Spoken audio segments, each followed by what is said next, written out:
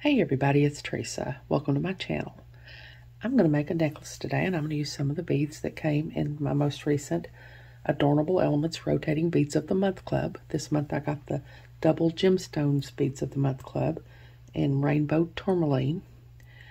I also got the Findings Companion Pack and the Crystals Companion Pack, and I just really love these companion packs, y'all. They're just so beautiful. I just love them. And I'm going to use some of the Findings that came in the Findings Companion Pack. I'll put a link in the corner of this video and in the description box below to the unboxing I did for this subscription in case you want to watch it, where I go over everything that came in the Beads of the Month Club and both the companion packs. I have a coupon code, it's Teresa10, and I'll put it on the screen here and in the description box below, along with a link to their website where you can sign up for any of the clubs that you want to. The coupon will save you 10% off the first month of whatever club or clubs you decide to sign up for.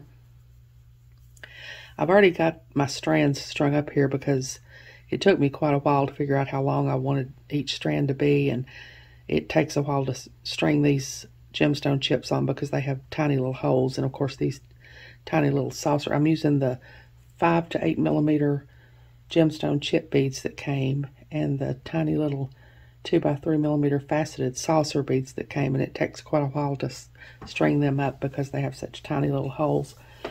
I've also got some of the 4 millimeter beads that came and the 6 millimeter beads. And I've got some of my Miyuki Durcoat Galvanized Gold 11/0 seed beads that I've got in here, a few of them in here spacing out the beads. I've got some pieces of 20 gauge German style wire in gold. I've got 4 2x2 crimp tubes and 4 wire guardians from my stash. And then I've got 4 of the 6.5 by 5 millimeter 18 gauge oval jump rings that came in the Findings Companion Pack, and the hammered hook and eye clasp set that came in the Findings Companion Pack. I've got it strung on some Soft Flex Metallics Fine 21 strand bead stringing wire. Of course, you can use whatever bead stringing wire you want. This is in copper. I don't have any gold, but for some reason I have a ton of copper.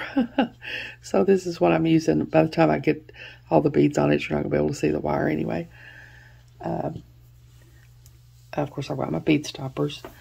For tools, I've got my chain nose pliers, my tweezer pliers, my round nose pliers, my bent chain nose pliers, my crimping pliers, and my cutters. And of course, I've got my little New Orleans shot glass to put my wires in when I get done. I think that's everything. Hold on, I'll get some of this out of the way and I'll get started. I'll be back. Okay, I've got my strands here and I'm going to crimp them. This strand is about 8 1/4 inches long, and this strand is about 7 3/4 inches long. So there's just about a ½ inch difference between them. I usually put about an inch or an inch and a half between a double strand necklace, but I just wanted them to hang closer together. I just thought it looked better. I don't know why. I just did. So I've got about a ½ inch difference between them. For my pattern on this longer strand, I've got 2 of the little saucer beads, and then a seed bead, and then a section of chips, and then a seed bead, 4 millimeter seed bead, another section of chips, seed bead, 4 millimeter seed bead, another section of chips, seed bead, 4 millimeter seed bead. And then this is the focal part of the necklace, and I've got a longer strand of chips for it. And then on this other side, I just did the same thing that I did on this side. And I didn't measure the sections of chips or count them or anything. I just kind of tried to visually look at them and see that they were sort of the same, distance on each side there. And then for this strand, I took all the rest of the saucer beads I had, and I did a real simple pattern. I did 3 saucer beads, a seed bead, 5 saucer beads, a seed bead, 3 saucer beads, a seed bead, 5 saucer beads, a seed bead, and I just did that all along until I used up all the rest of the saucer beads that I had. So now I'm going to crimp. I'm going to take my crimp tube and my wire guardian.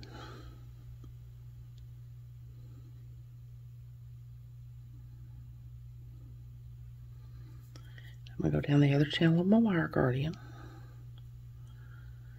back through my crimp tube.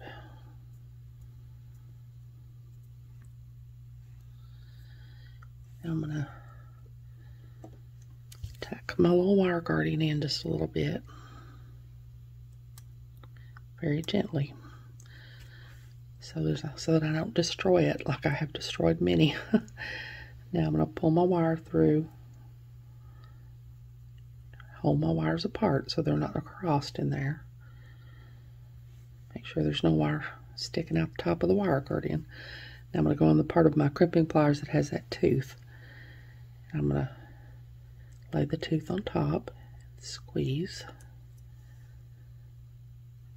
That puts each wire in its own little channel there. Now I'm going to go in the part up here that has the half circles on each side, and I'm going to go on the middle one. That's the one for the 2x2 crimp tubes. I'm going to lay my crimp in there. Squeeze. Now I'm going to tug. That's good. So now I'm going to take my cutters, and I use a different pair of cutters for bead string and wire than I do for head pins and eye pins and craft wire, because if you use the same pair of cutters, they'll get dull and they won't cut your bead stringing wire. So it's important to use a different pair of cutters. Now I'm going to push all this down.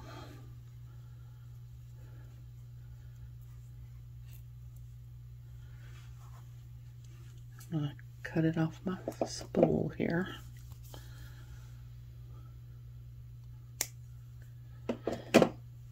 I usually leave it on the spool until as long as I can. I think it kind of helps save on the wire, although I appear to have left quite a long piece here. I'm going to put my other crimp tube on and my wire guardian.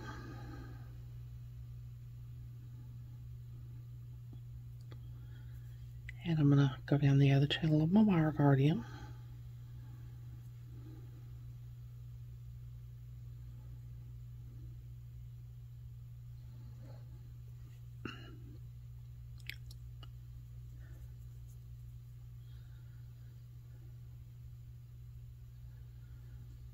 And back through my crimp tube.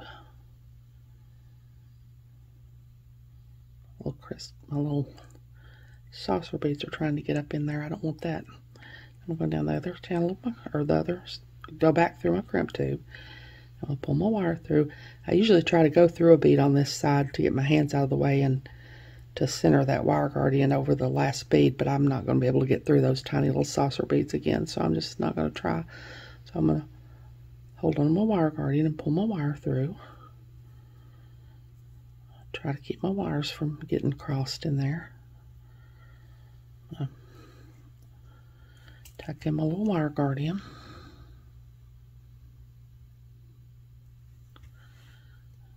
Now, I don't want there to be any slack in my piece, but I don't want it to be too tight either. So I usually coil it up like that, and it helps it keep from being too tight. Now I'm going to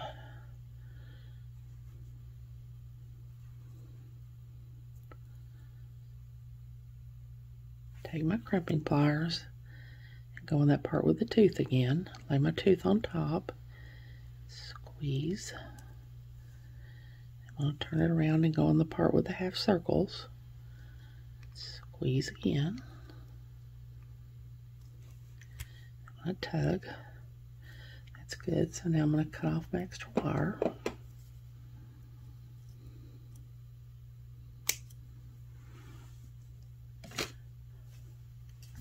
So that's that strand. So now I'm going to do this strand just exactly the same way. And when I get it crimped, I'll be back and we'll start on the rest of it. So I'll be back. Okay, I've got both of my strands crimped now, and I'm going to set these aside for now, and I'm going to work on the rest of the necklace.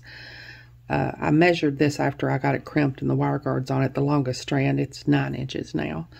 So I'm going to make each side, I'm going to make a little beaded chain with my 6mm beads and some simple loops. And I'm probably going to do, I don't know, 5 or 6 inches on each side, something like that. So I've got some pieces of 20 gauge German style wire. I use thicker wire to make simple loops. And this is about a 5-inch piece. I can probably get several made out of this one piece. So I'm going to go down here to the end. I'm going to bend over at a 90-degree angle. And I'm going to cut off and leave about 1/4 of an inch of the pin. I'm going to take my round nose pliers, go to the very tip, make sure there's nothing, no wire sticking out here. And I'm going to start rolling back a loop.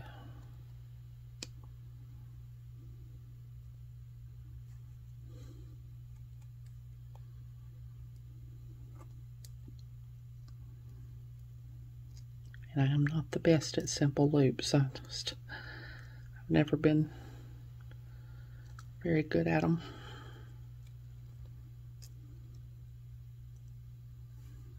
Okay, now I'm going to put on one of my beads.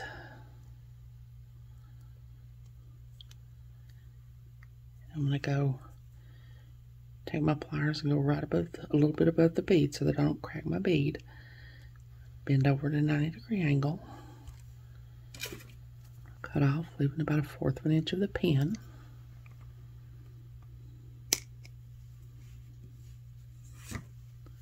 Take my round nose pliers and go to the end. Start rolling back a loop.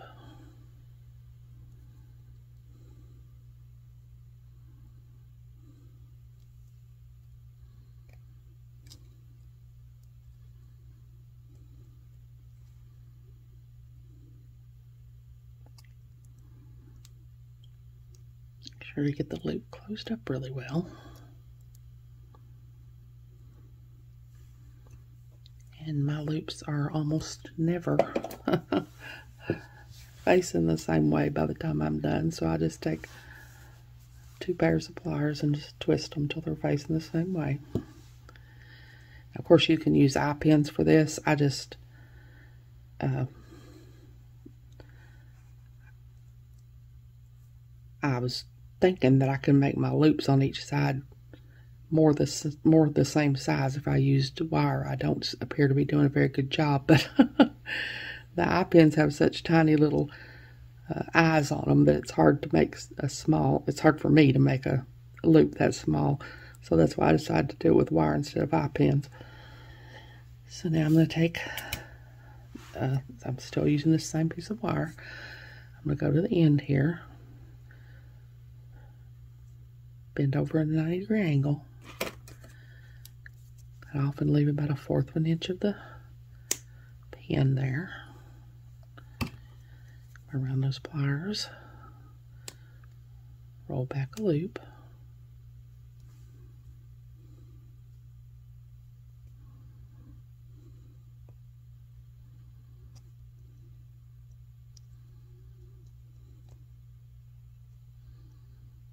That's a terrible looking loop, so let's see if I can fix this. Put my pliers in there and cock it back a little, and then close it some more. That looks better.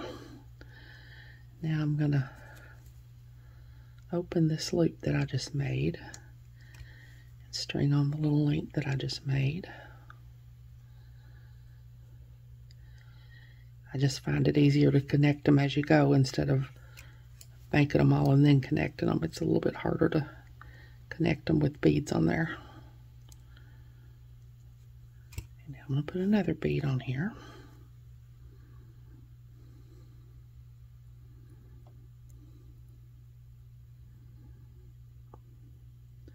I can find the hole in it. So I would have to pick up one I couldn't find the hole in. There it is. Now I'm going to take my pliers, go just a little bit above the bead, bend over at a 90-degree angle, cut off and leave about 1/4 of an inch of the pin. Around those, I think I left too much that time. Take my pliers and go to the tip, start rolling back a loop.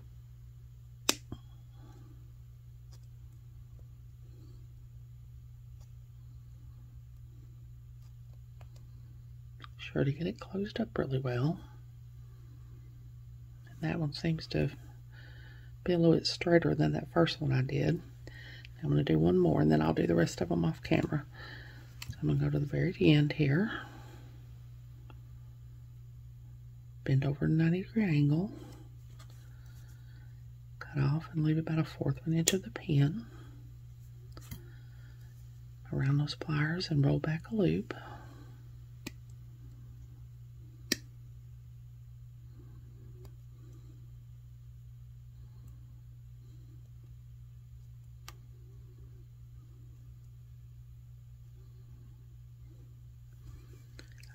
Can't seem to get that first loop to look good.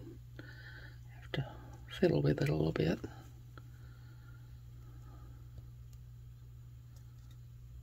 Okay, that's better. Now I'm going to open the loop. Thread my little chain that I've got made so far on here.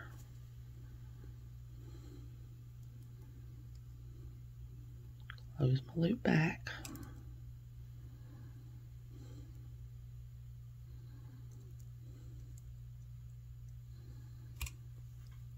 Take another one of my beads. These are the 6mm beads. Take my pliers. Go a little bit above the bead. Bend over at a 90-degree angle. Cut off, leaving about 1/4 of an inch of the pin. Around those pliers. Start rolling back a loop.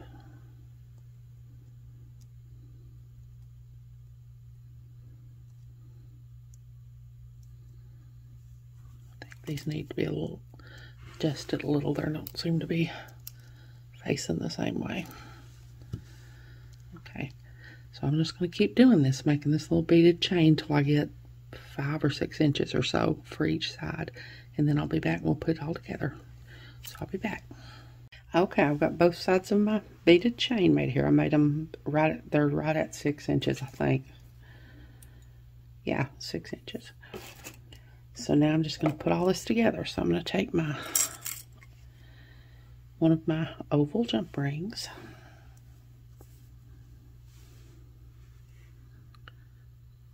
And I'm going to open it up. I'm going to put my outer strand on and my inner strand. Close it up.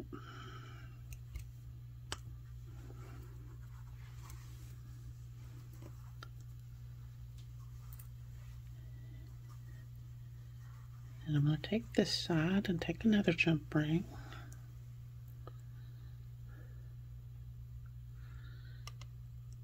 These are such good jump rings. I'm going to open this up.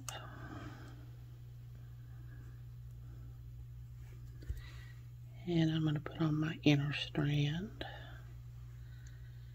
And then my outer strand, I think. I usually always get these twisted and I have to take them off and do them over.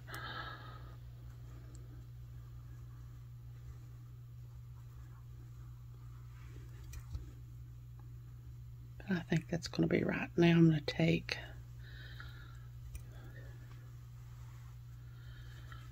one end of my beaded chain that I've made here.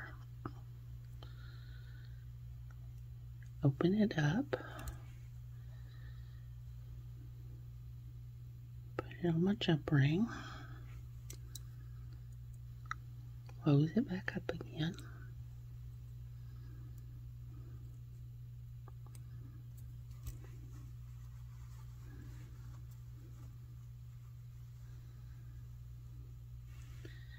Now I'm going to take the other side of my beaded chain, open it up, put it on this jump ring,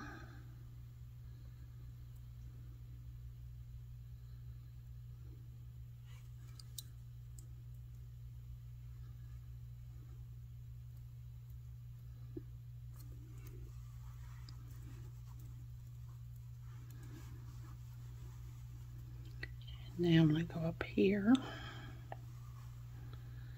take another jump ring,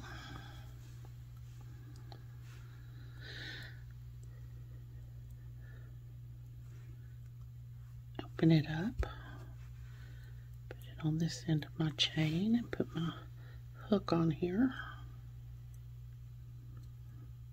Open it up some more. That hook's pretty thick.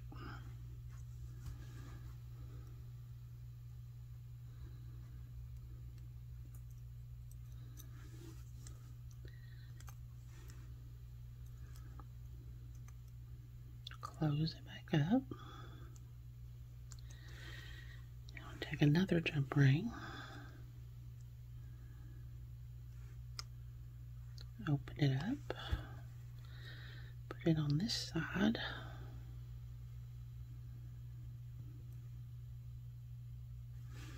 And put my eye on here.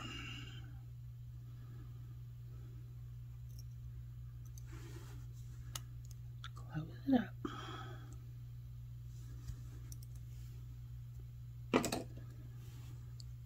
So, there we go.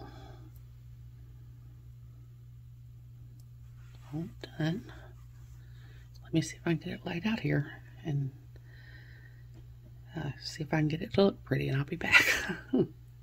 Okay, there's my necklace all finished, made with some of the gemstones from my most recent Adornable Elements Rotating Beads of the Month Club, the Rainbow Tourmaline gemstones, and some of the findings from the Findings Companion Pack. I just really love these companion packs. They are just such a great addition to the club. Of course, I love the beads in the clubs too. They're always so beautiful and so unique and so much fun to work with. Like I said, if you're not subscribed to any of the clubs and you decide you want to be, that coupon code will save you 10% off the first month of whatever club or clubs you decide to sign up for. I hope you all have enjoyed this video. As always, thank you so much for joining me today. I really appreciate those of you who have subscribed to my channel and watched my videos and liked and commented on my videos. I have a website where I sell my jewelry, and I also sell gift cards and some extra beads and findings that I have. It's Teresa's Handmade Jewelry, and I'll put a link to it in the description box below in case you're interested, along with a link to my Facebook, Instagram, Pinterest, and my email. If you haven't, I'd really love it if you'd subscribe and hit the notification bell so you're notified when I upload a new video. So until next time, I hope y'all have a great day. Take care.